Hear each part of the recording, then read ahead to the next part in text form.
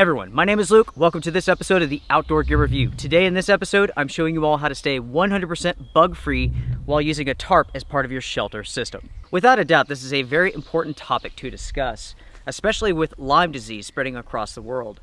It's funny, when I was a kid, I never saw a tick. I didn't see one until I was maybe 18 years old when they started coming into the area. And now they are everywhere. And Lyme disease is exploding across the world, including here where I live. I mean, cases are rampant.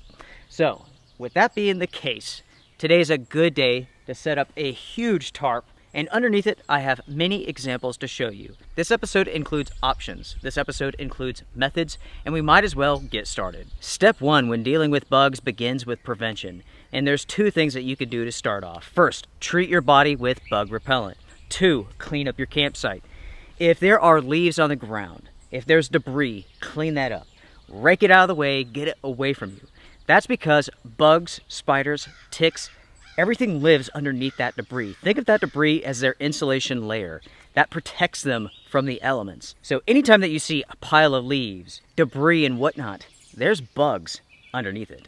There's bugs in it. So you need to get that stuff out of there. Make sure to keep that in mind with your next survival or bushcraft shelter. And with that being said, let's get to the bug protection shelter options now. With option number 1, this is a bivy. This is a run-of-the-mill bivy that could be 100% zipped up. On the inside, you do have mesh, so you can get some good airflow. The pros is that these are very lightweight, very small, quick to set up. The cons, hot. These add about 10 degrees to your sleep system, and you have to worry about condensation, especially in the more humid areas that you go into. So this is option number 2, and this is a bivy as well, but this is a special type of bivy known as a bug bivy.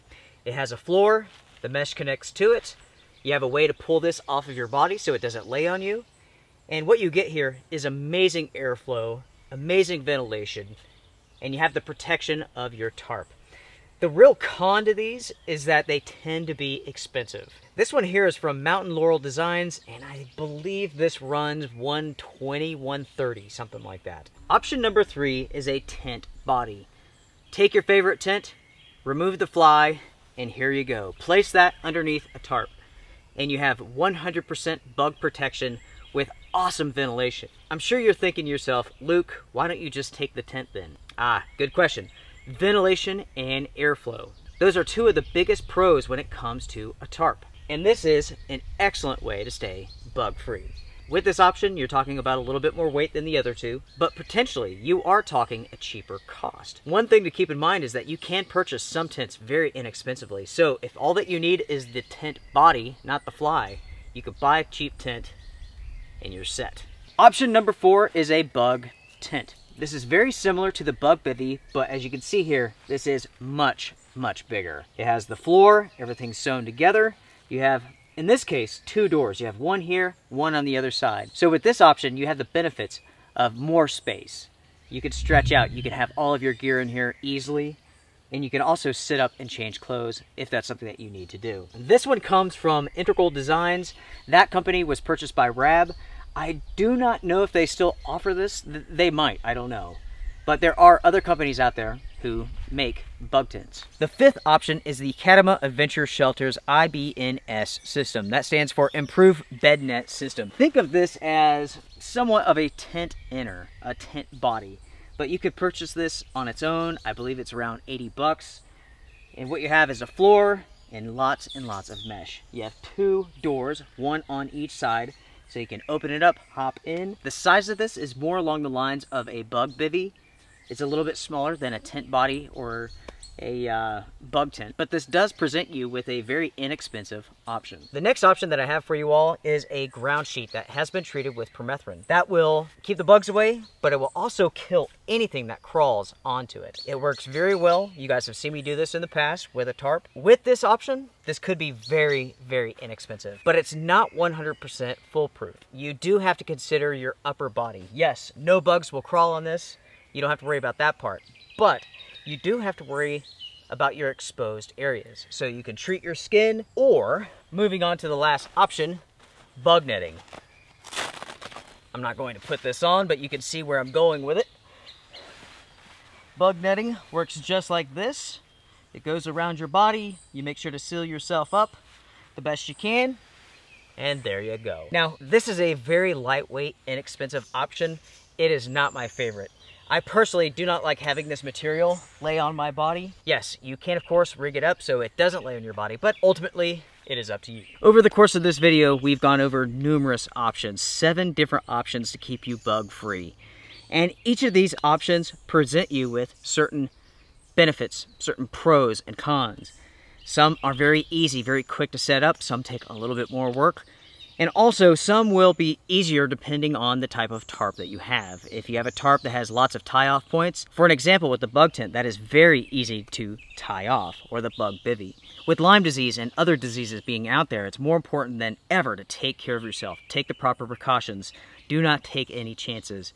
And also, if you hate bugs like I do, these options work very, very well. I don't like things crawling on me when I'm outside in the outdoors. It's funny, over 30 years of outdoor experience and I still don't like spiders.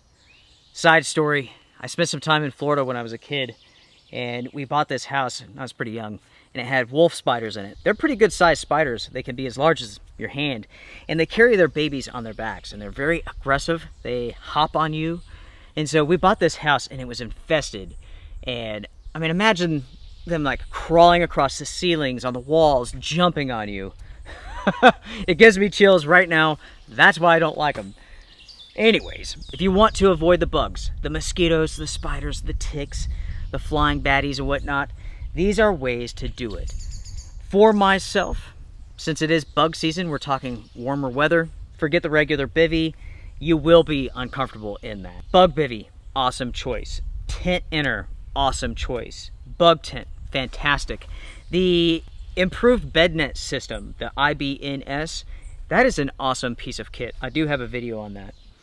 And if you are interested, I will put a link to the Bushcraft episode where I use the treated ground sheet. And then of course, you have the mosquito net. That's not my favorite option by any means either. With each of these setups, you can piece together a very lightweight system that works for you, and you could go ultra light if you want to. With most of these options, they offer you awesome airflow. You will sleep super good. And with your tarp, you'll stay dry with a good setup. Before saying goodbye, there is one more option, and that is a hammock. Now, there's no trees around here, so I didn't set one up, but a hammock that has a bug net built into it works very, very well. That is a bonus option for you all to consider. Now, of course, if you have any questions for me, email me. Make sure to comment down below, share your thoughts, your tips and tricks for everyone else. Remember, we are a community of one. We are here to help each other out. And with this episode, I hope I've provided you all with some good information. Everyone, take care, strength and honor. Don't get Lyme disease. I'll see you.